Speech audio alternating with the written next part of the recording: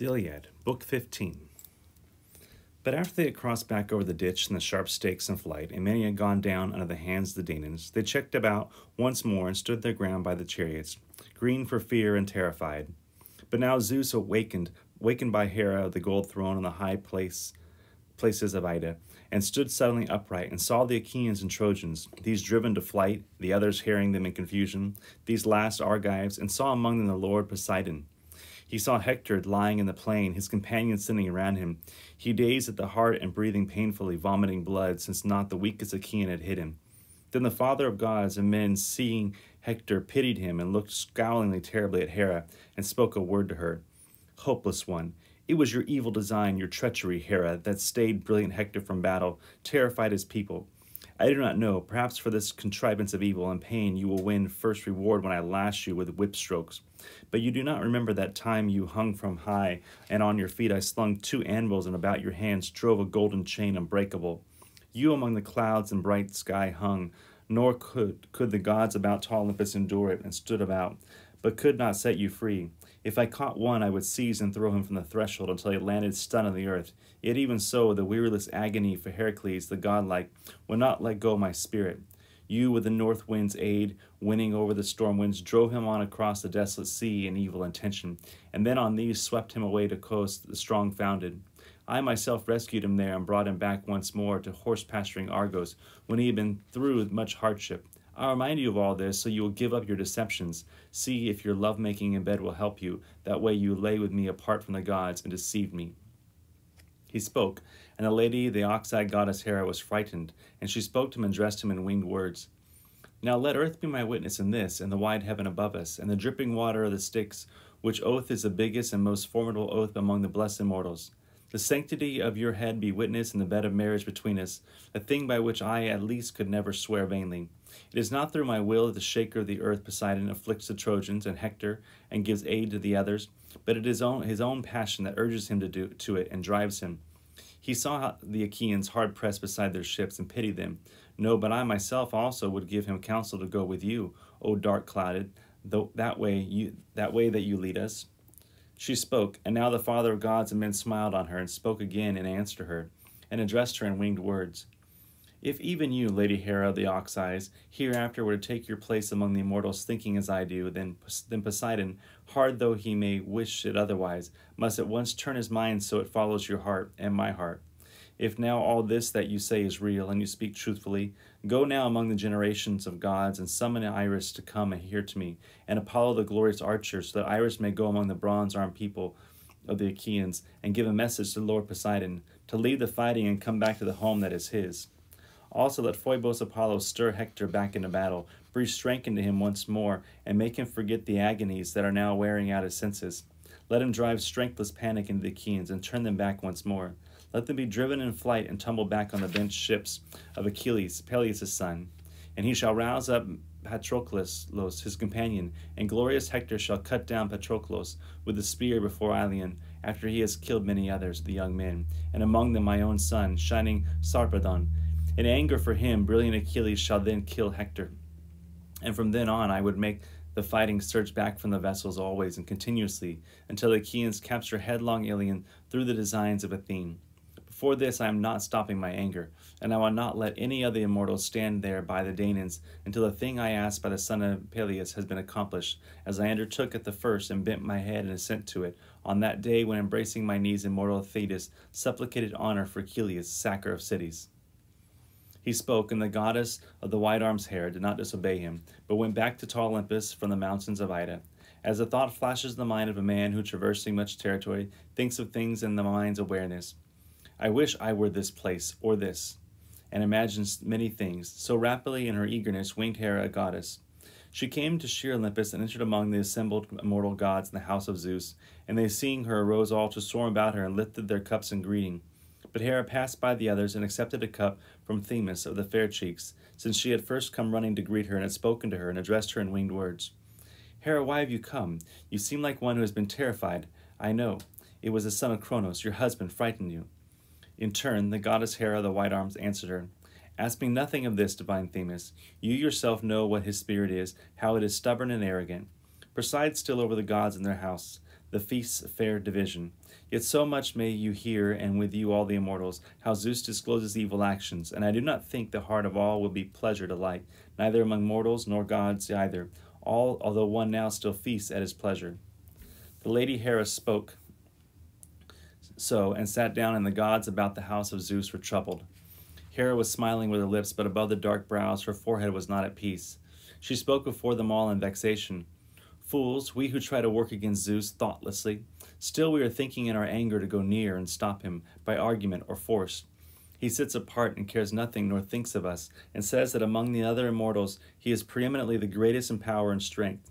Therefore each of you must take whatever evil he sends you, since I think already a sorrow has been wrought against Ares.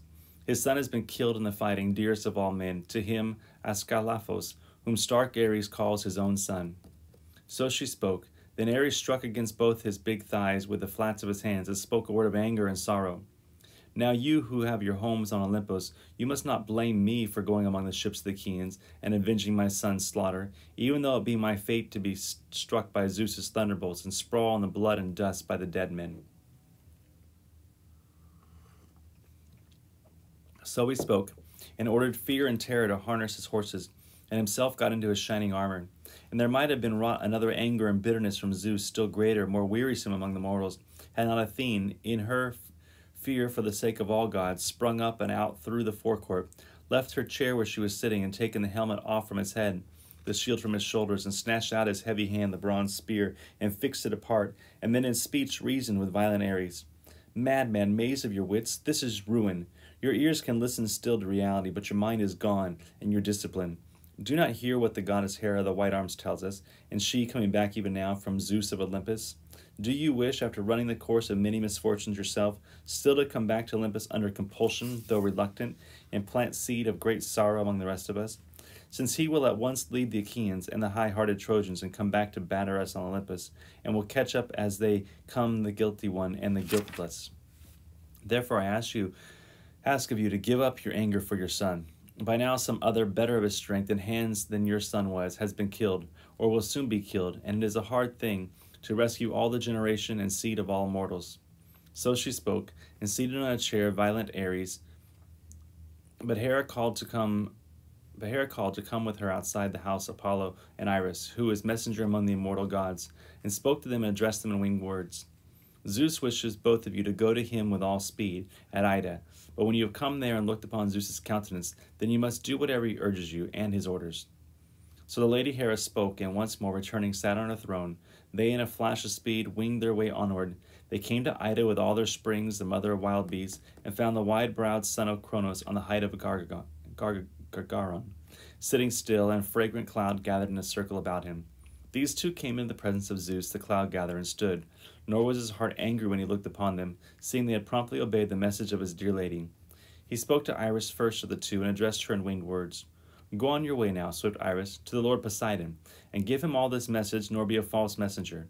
Tell him that he must now quit the war and the fighting, and go back among the generations of gods, or into the bright sea.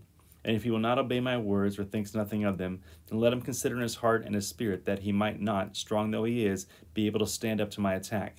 Since I say I am far greater than he is in strength, and elder born, yet his inward heart shrinks not from calling himself the equal of me, though others shudder before me. He spoke, and swift-footed Iris did not disobey him, but went down along the hills of Ida to sacred Iliad. As those times when out of the clouds the snow or hail whirls cold beneath the blast of the north wind born in the bright air, so rapidly in her eagerness winged Iris the swift one, and stood beside the famed shaker of the earth and spoke to him. I have a certain message for you, dark-haired earth encircler, and came here to bring it to you from Zeus of the Aegis. His order is that you quit the war and fighting and go back among the generations of gods or into the bright sea.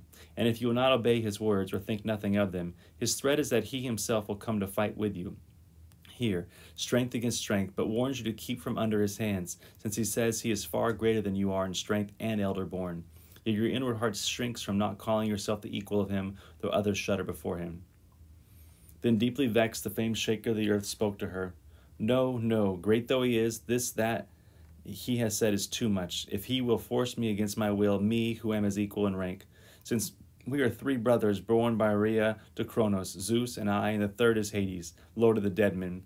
All was divided among us 3 ways, each given his domain. I, when the lots were shaken, drew the gray sea to live in forever. Hades drew the lot of the mists and the darkness, and Zeus was the lot of the wide sky and the clouds and the bright air. But earth and high Olympus are common to all 3. Therefore I am no part of the mind of Zeus. Let him in tranquility and powerful as he is, stay satisfied with his 3rd share, and let him absolutely stop frightening me, as if I were mean with his hands. It were better to keep for the sons and daughters he got himself these blusterings and these threats of terror. They will listen, because they must, to whatever he tells them. Then in turn, swift-footed Iris answered him, Am I then to carry, O dark-haired earth-encircler, this word which is strong and steep back to Zeus from you? Or will you change a little? The hearts of the great can be changed. You know the Furies, how they forever side with the elder. Then in the turn the shaker of the earth Poseidon spoke to her. Now this, divine Iris, was a word quite properly spoken. It is a fine thing when a messenger is conscious of justice, but this thing comes as a bitter sorrow to my heart and my spirit. When Zeus tries in words of anger to reprimand one who is his equal in station, and endowed with destiny like his, still this time I will give way for all my vexation, but I will say this also and make it a threat in my anger. If ever acting apart from me and Athene the spoiler, apart from Hera and Hermes and the lord of Hephaestus, he shall spare headlong Iliad, and shall not be willing to take it by storm, and bestow great victory on the Argives, let him be sure there'll be no more healing of our anger. The shaker of the earth spoke, and left the Achaean people, and went merging in the sea, and the fighting Achaeans longed for him. After this, Zeus, who gathers the clouds, spoke to Apollo. Go now, beloved Phoebus, to the side of brazen-helmed Hector, since by this he who encircles the earth and shakes it has gone into the bright sea and has avoided the anger that would be ours. In truth, this would have been a fight those other gods would have heard about, to gather to Kronos beneath us, who gathered to Kronos beneath us. Now this way was far better for me and for himself also, that for all his vexation before he gave way to my hands. We would have sweated before this business was finished. Now yourself take up your hands in the aegis with fluttering tassels, and shake it hard to scare the Achaean fighters. Then, striker from afar, let your own concern be glorious Hector. So long waken the huge strength in him, until the Achaeans run in flight, and come to the ships in the crossing of Helle. From there I myself shall think of the word and the action to make the Achaeans get wind once more after their hard fighting. He spoke so, and Apollo, not disregarding his father, came down along the mountains of Ida in the likeness of a rapid hawk, the dove's murderer, and swiftest of all flying things. He found brilliant Hector, the son of wise Priam, sitting now no longer sprawled, as he gathered new strength back into him, and recognized his companions about him. The sweat and hard breathing had begun to stop, once the will and Zeus of the aegis wakened him. Apollo, who works from afar, stood beside him and spoke to him. Hector, son of Priam, why do you sit in such weakness, here apart from the others? Did some disaster befall you? In his weakness, Hector the shining helm spoke to him. Who are you who speak to me face to face, O noblest of gods? Did you not know how the Achaeans grounded ships? Aias, the great war cry, struck me in the chest with a boulder as I slaughtered his companions, and stayed my furious valor. Truly I thought that on this day I would come to the corpses of the house of the death god, once I breathed the inward life from me. In turn, the Lord, the worker from afar, Apollo, spoke to him. Take heart. Such an avenger am I, whom the son of Kronos sent down from Ida, to stand by your side and defend you, Phoebus Apollo, the golden sword, who in time before this also stood to defend yourself and your sheer citadel.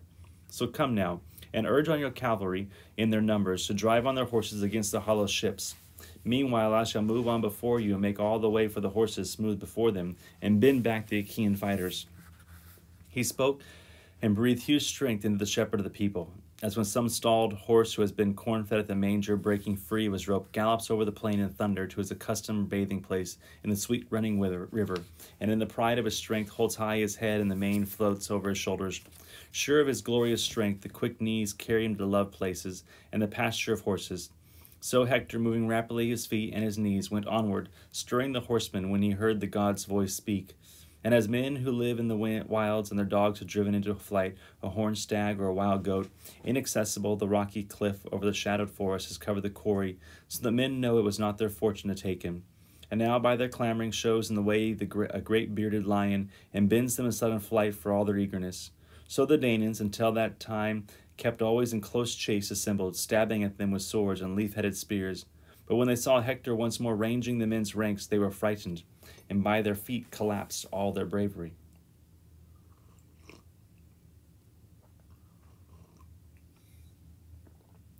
Now Thoas spoke forth among them, the son of Andriamon, far best of the Aetolians, one skilled in the spear's throw and brave in close fight. In assembly, few of the Achaeans, when the young men contended in debate, could outdo him. He in kind intention now spoke forth and addressed them.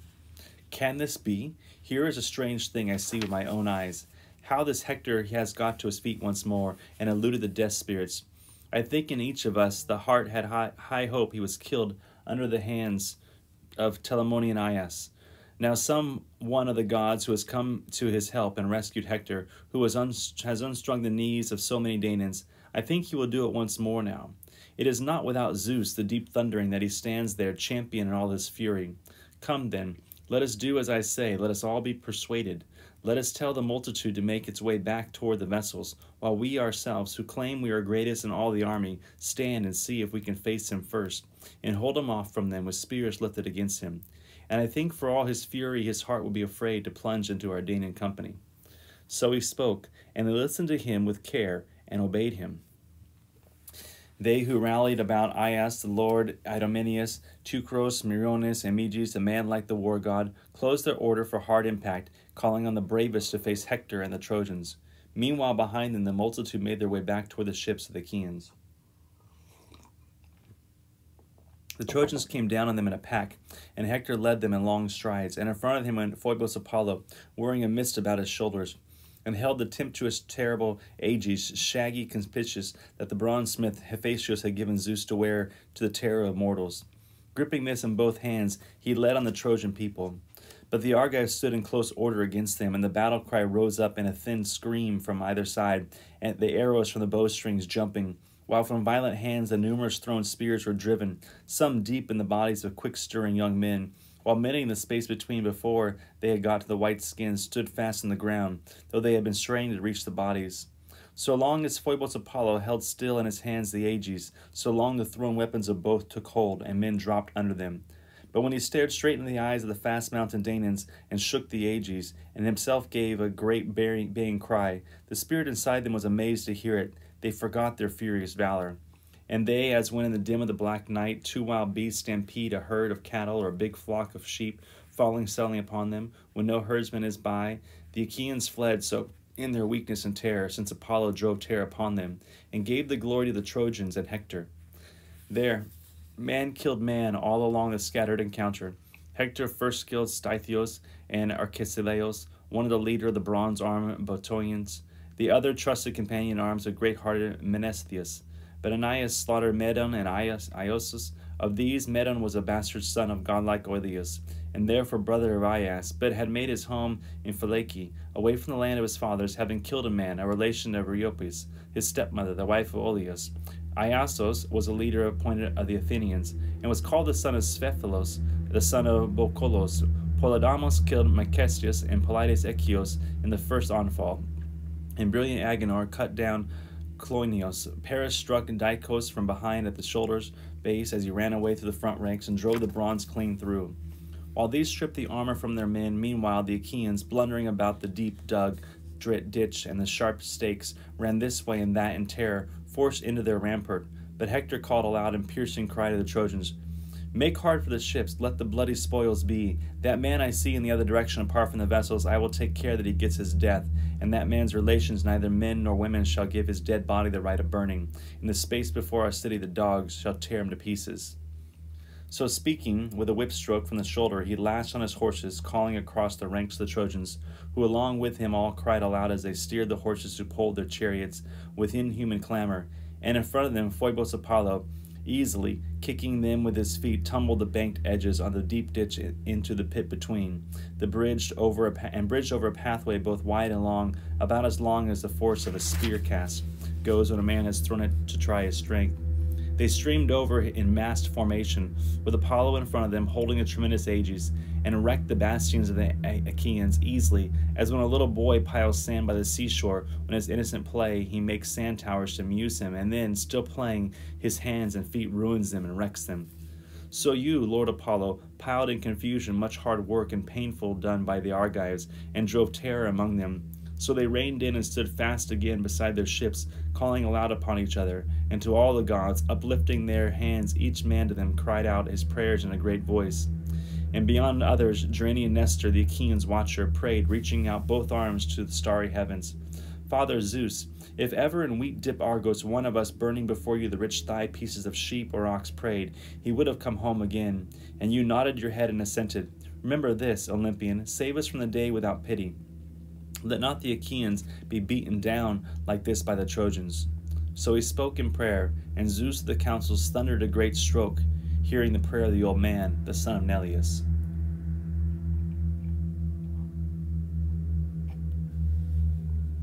But the Trojans, hearing the thunderstroke of Zeus of the Aegis, remembered even more their warcraft, and sprang on the Argives. They, as when the big waves of the sea wide wandering wash across the walls of a ship underneath the leaning forces of the wind, which particularly piles the big waves, so the Trojans with huge clamor went over the rampart, and drove their horses to fight alongside the grounded vessels with leaf-headed spears, some at close quarters, others from their horses. But the Achaeans, climbing high on their black ships, fought from them with long pikes that lay among the holes for sea fighting, shrouded about the heads in bronze that was soldered upon them. Meanwhile, Patroclus, all the time the Achaeans and Trojans were fighting on both sides of the wall, far away from the fast ships, had sat all this time in the shelter of the courtly Eurypylos, and had been entertaining him with words and applying medicines that would mitigate the black pains to the sore wound. But when he saw the Trojans were sweeping over the rampart, and the outcry of the noise of terror from the Danaans, Patroclus groaned aloud then, and struck himself on both thighs with the flats of his hands, and spoke a word of lamentation. Eurypylos, much though you need me, I cannot stay here longer with you. This is a big fight that has arisen. Now it is for your henchmen to look after you, while I go in haste to Achilles, to stir him into fighting. Who knows if, with God helping, I might trouble his spirit by entreaty, since the persuasion of a friend is a strong thing. As he was speaking, his feet carried him away. Meanwhile, the Achaeans stood steadily against the Trojan attack, but they could not beat the enemy, fewer as they were, away from their vessels, nor again had the Trojans strength to break the battalions of the Danaans and force their way into the ships and the shelters. But as a chalk line straightens the cutting of a ship's timber in the hands of an expert carpenter, who by Athene's inspiration is well versed in all his craft subtly, so the battles fought by both sides were pulled fast and even. Now by the ships others fought in their various places, but Hector made straight for glorious Aias. These two were fighting hard for a single ship, and neither was able, Hector to drive Aias off the ship and to set fire to it, nor Aias to beat Hector back, since the divinity drove him. Shining Aias struck with a spear Calaidius' son, in the chest as he brought fire to the vessel. He fell thunderously, and the torch dropped from his hand. Then Hector, when his eyes were aware of his cousin fallen in the dust in front of the black ship, uplifting his voice in a great cry, called to the Trojans and Lycians, Trojans, Lycians, Dardanians who fight at close quarters, do not anywhere in this narrow place give way from the fighting, but stand by the son of Calaidius. Do not let the Achaeans strip the armor from him, fallen where the ships are assembled. So he spoke, and made a cast at Aias with a shining spear, but missed him, and struck the son of Master, Lycophron, henchman of Aias from Cythera, who had been living with him, for he had killed a man in sacred Cythera. Hector struck him in the head above the ear with a sharp bronze as he stood next to Aias, so that Lycophron, sprawling, dropped from the ship's stern to the ground, and his strength was broken. And Aias shuddered at the sight, and spoke to his brother, See, Teuticros, our true companion, the son of Master, is killed, who came to us from Cythera, and in our household was one we honored as we honored our beloved parents. Now great-hearted Hector has killed him. Where are your arrows of sudden death, and the bow that Phoebus Apollo gave you? He spoke, and Teucros heard and came running to stand beside him, holding in his hand the back-strung bow and the quiver to hold arrows, and let go his hard shots against the Trojans. First he struck down Cleitos, the glorious son of Paesinor, and companion of Polydamas, proud son of Panthos. Now Cleitos held the reins and gave all his care to the horses, driving them into that place where the most battalions were shaken. For the favor of Hector and the Trojans, but the sudden evil came to him, and none for all their desire could defend him. For the painful arrow was driven into his neck from behind him. He fell out of the chariot, and the fast-footed horses shied away, rattling the empty car. But Polydamas, their master, saw it at once, and ran first to the heads of the horses. He gave them into the hands of Astynos, Protean's son, with many orders to be watchful and hold the horses close. Then himself went back into the ranks of the champions. But Teucros picked up another arrow for bronze-helmed Hector, and would have stopped his fighting by the ships of the Achaeans had he hit him during his bravery and torn the life from him. But he was not hidden from the close purpose of Zeus, who was guarding Hector, and denied that glory to Telamonian Teucros, who broke in the unfaulted bow, the close twisted sinew, as Teucros drew it against him, so the bronze-weighted arrow went, as the bow dropped out of his hands, driven crazily sidewise. And Teucros shuddered at the sight, and spoke to his brother. See now how hard the divinity cuts across the intention in all our battle, who struck the bow out of my hand, who has broken the fresh twisted sinew of the bowstring I bound on this morning, so it would stand the succession of springing arrows? Then in turn, huge Telamonian Aias answered him, Dear brother, then let your bow and your showering arrows lie, now that the god begrudging the Danaans wrecked them. But take a long spear in your hands, a shield on your shoulder, and close with the Trojans, and drive on the rest of your people. Let them not, though they have beaten us, easily capture our strong-bent ships. We must remember the frenzy of fighting. He spoke, and Teucros put away the bow in his shelter and threw across his shoulders the shield of the fourfold ox hide. Over his mighty head he set the well-fashioned helmet with the horse-haired crest and the plumes nodded terribly above it. Then he caught up a powerful spear and edged with a sharp bronze and went on his way, running fast, and stood beside Aias.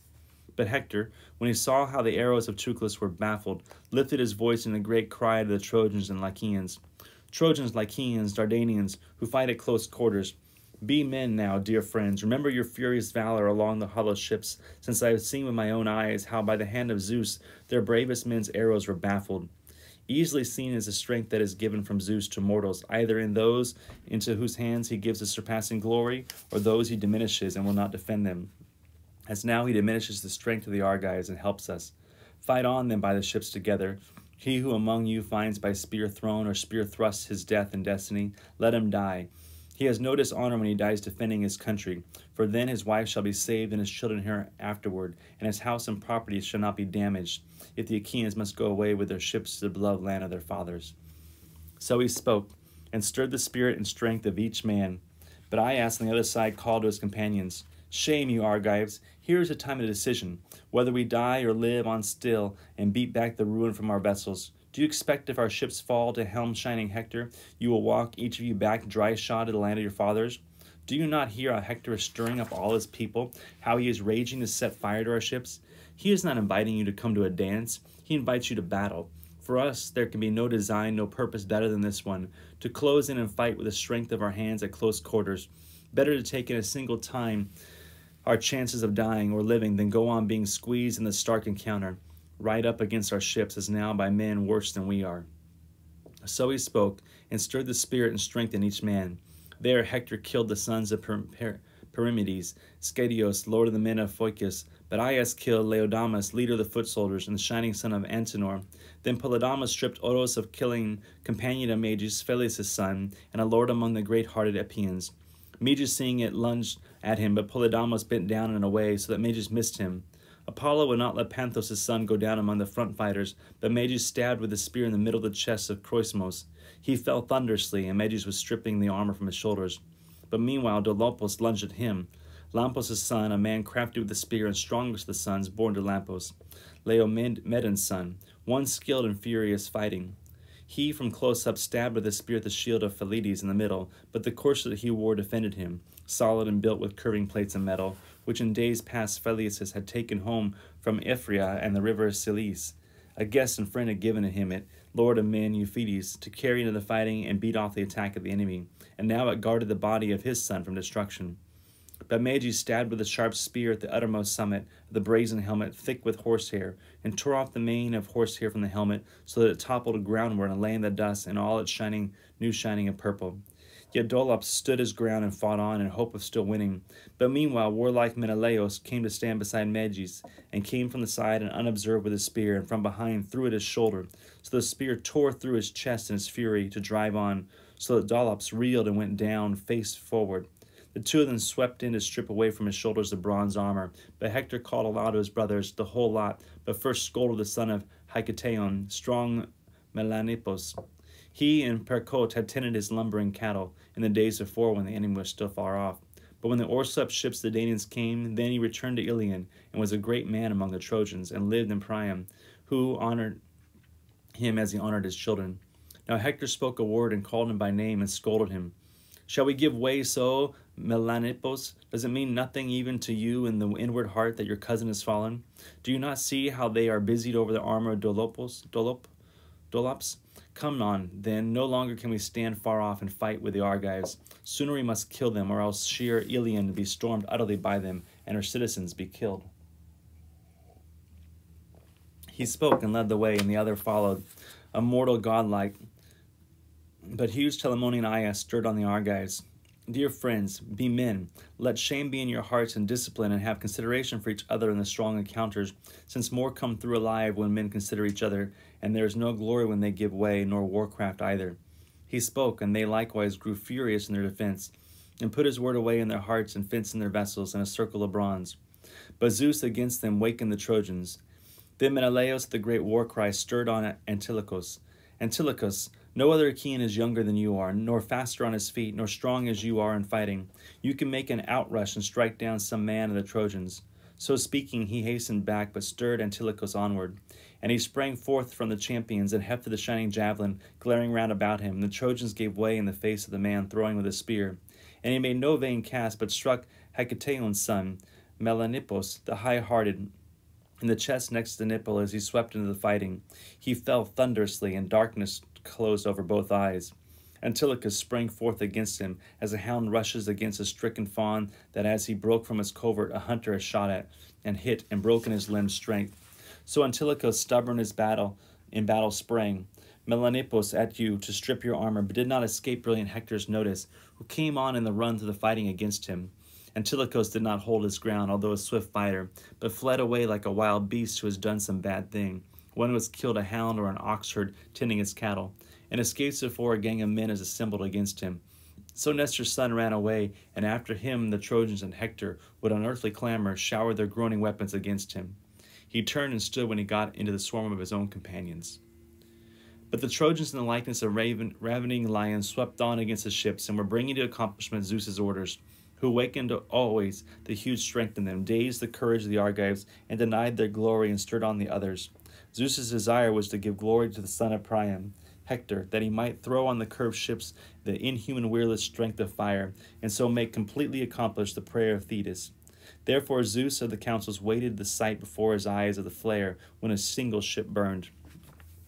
From there on he would make the attack of the Trojans surge back again from the ships and give the Danaans glory. With this in mind, he drove on against the hollow ships Hector, Priam's son, though Hector without the god was in fury and rage, and when destructive fire or spear-shaking Ares rages among the mountains and dense places of the forest deep forest. A slaver came out around his mouth, and under the lowering brows his eyes were glittering. The helm of his temples was shaken and thundered horribly to the fighting of Hector. Out of the bright sky, Zeus himself was working to help him, and among him so numerous he honored this one man and glorified him, since Hector was to have only a short life, and already the day of his death was being driven upon him by Pallas Athene through the strength of Achilles. And now he was probing the ranks of men and trying to smash them, and made for where there were most men together and the best armor, but even so he could not break them for all his fury, for they closed into a wall and held him, like some towering huge sea cliff that lies close along the gray salt water, and stands up against the screaming winds and their sudden directions, and against the waves that grow to bigness and burst it up against it. So the Danaans stood steady against the Trojans, nor gave way. But he, lit about with flames on all sides, charged on their numbers, and descended upon them as descends on a fast ship the battering waves storm-bred from beneath the clouds, and the ship goes utterly hidden from the foam. And the dangerous blast of the hurricane thunders against the sail, and the hearts of the seamen are shaken with fear, as they are carried only a little way out of the death's reach. So the heart and the breast of each Achaean was troubled. Hector came on against them as a murderous lion on cattle, who is low-lying meadow of a great marsh pastured by hundreds, and among them a herdsman who does not quite know how to fight a wild beast off from killing a horn-curved ox, and keeps pace with the first and the last of the cattle, always. But the lion, making a spring at the middle, eats an ox as the rest stampede. So now the Achaeans fled in unearthly terror before Father Zeus and Hector, all, but he got one only, Periphetes of Mycenae, beloved son of Copreus, who for the lord Eurystheus had gone often with messages to powerful Heracles. To him, a meaner father, was born a son who was better for all talents, in the speed of his feet and in battle, and for intelligence counted among the first in Mycenae. Thereby now higher was the glory granted to Hector. For as he whirled about to get back, he fell over the outrim of the shield he carried, which reached to his feet to keep the spears from him. Stumbling on this, he went over on his back, and the helmet that circled his temples clashed horribly as he went down. Hector saw it sharply and ran up and stood beside him, and struck the spear into his chest and killed him before the eyes of his dear friends, who for all their sorrowing could do nothing to help their companion, being themselves afraid of great Hector. Now they had got among the ships, and the inns were about them, and the ships hauled up in the first line, but the Trojans swarmed on them. The Argives, under force, gave back from the first line of their ships, but along the actual shelters they rallied in a group, and did not scatter along the encampment. Shame held them in fear. They kept up a continuous call to each other. And beyond others, Journey and Nestor, the Achaeans' watcher, supplicated each man by the knees for the sake of his parents. Dear friends, be men. Let shame be in your hearts and discipline in the sight of other men. And each one of you remember his wife, his children and his wife, his property and his parents, whether a man's father or mother live or have died. Here now I supplicate your knees for the sake of those who are absent, to stand strongly and not be turned to the terror of panic. So he spoke, and stirred the spirit and heart in each man, and from their eyes Athene pushed the darkness immortal of mist, and light came out hard against them on both sides, whether they looked from the ships or from the closing of battle. They knew Hector with the great war cry. They knew his companions, whether they stood away behind and out of fighting, or whether alongside the fast ships they fought in battle. Nor did it still please great-hearted Aias to stand back where the other sons of Achaeans had taken position. But he went in huge strides up and down the decks of the vessels. He wielded in his hands a great pike for sea fighting, 22 cubits long, and joined together by clinchers. And as a man who is an expert rider of horses, who when he has chosen and coupled 4 horses out of many makes his way over the plain, galloping toward a great city along the traveled road, and many turn to admire him, men or women, while he steadily and never slipping jumps and shifts his stance from one to another as they gallop. So Aias ranged, crossing from deck to deck on the fast ships, taking huge strides, and his voice went always up to the bright sky as he kept up a terrible bellow and urged on the Danaans to defend their ships and their shelters, while on the other side Hector would not stay back among the mass of close-armored Trojans. But as a flashing eagle makes his plunge upon other flying birds as these feed in a swarm by a river, whether these be geese or cranes or swans long-throated, so Hector steered the course of his outrush straight for a vessel with dark prows, and from behind Zeus was pushing him onward hard with his big hand, and stirred on his people beside him. Now once again a grim battle was fought by the vessels. You would say that they faced each other unbruised, unwearied in the fighting, from the speed in which they went for each other. This was a thought in each as they struggled on. The Achaeans thought they could not get clear of the evil, but must perish, while the heart inside each one of the Trojans was hopeful to set fire to the ships and kill the fighting men of Achaia. With such thoughts in mind, they stood up to fight with each other. Hector caught hold of the stern of a grand, fast-running, seafaring ship that once carried Protesilaus to Troy, and did not take him back to the land of his fathers. It was around this ship that now Achaeans and Trojans cut each other down at close quarters, nor any longer had patience for the volleys exchanged from bows and javelins, but stood up close against each other, matching their fury, and fought their battle with sharp hatchets and axes, with great swords and with leaf-headed spikes, and many magnificent swords were scattered along the ground, black-thonged, heavy-hilted, sometimes dropping from the hands, some glancing from the shoulders of men as they fought, so the ground ran black with blood. Hector would not let go of the stern of a ship where he had caught hold of it, but gripped the stern post in his hands and called to the Trojans, "Bring fire and give single voice to the clamor of battle. Now Zeus has given us a day worth all the rest of them. The ships captured, the ships that came here in spite of the gods' will, have visited much pain on us by our counselors' cowardice, who would not let me fight by the grounded ships, though I wanted to, but held me back in restraint and curbed in our fighters. But Zeus, the wide brows, though when he fouled our intentions, comes now himself to urge us on and give us encouragement." He spoke, and they thereby came on hard against the Argives. Their volleys were too much for Aias, who could hold no longer his place, but had to give back a little, expecting to die there, back to the 7-foot midship, and gave up the high deck of the balance ship. There he stood and waited for them, and with his pike always beat off any Trojan who carried persistent fire from the vessels. He kept up a terrible bellowing and urged on the Danaans, "Friends and fighting men of the Danaans, henchmen of Ares, be men now, dear friends. Remember your furious valor. Do we think there are others who stand behind us to help us? Have we some stronger wall that can rescue men from perdition? We have no city built strong with towers lying near us, within which we could defend ourselves and hold off the host that matches us. We hold position in this plain of the close-armored Trojans, bent back against the sea and far from the land of our fathers. Salvation's light is in our hands' work, not the mercy of battle. He spoke and came forward with a sharp spear raging for battle. And whenever some Trojan crashed against the hollow ships with burning fire, who sought to wake the favor of Hector, Aias would wait for him, and then stab with a long pike, and so from close up wounded 12 in front of the vessels.